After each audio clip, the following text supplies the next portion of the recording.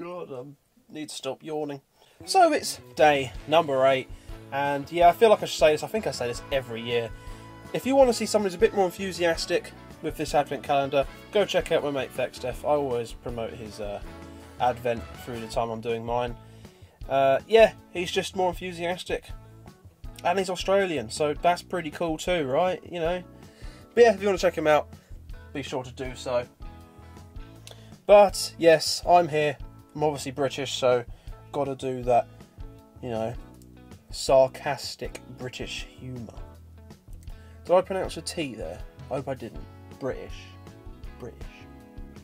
I'll be honest, I get a lot of my inspiration from Ashen's and Nerd Cube's advent videos. Their humour inspires me a lot. But again, British sarcastic humour, what can I say? Anyway, I think I've rambled on a bit too long there.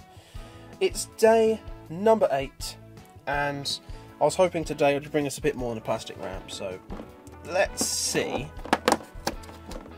It's a reindeer! Yes, we get these in a... Oh no. Oh dear. I shouldn't be laughing. That wasn't very funny. I'm going to have to do something about that. I don't know what's going on. But yes, we have a reindeer. I think this is actually a different colour than what we've had the last 2 years. How long are they going to do these different shades of brown in their advent calendars? Like, how long do they run out of a colour? The only thing I wish I did was just added a little bit of paint. A little bit of something.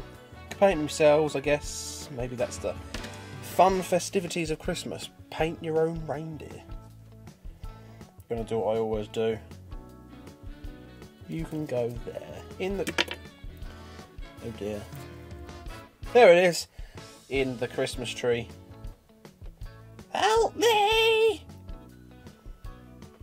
Don't know what that was. That was apparently a reindeer noise.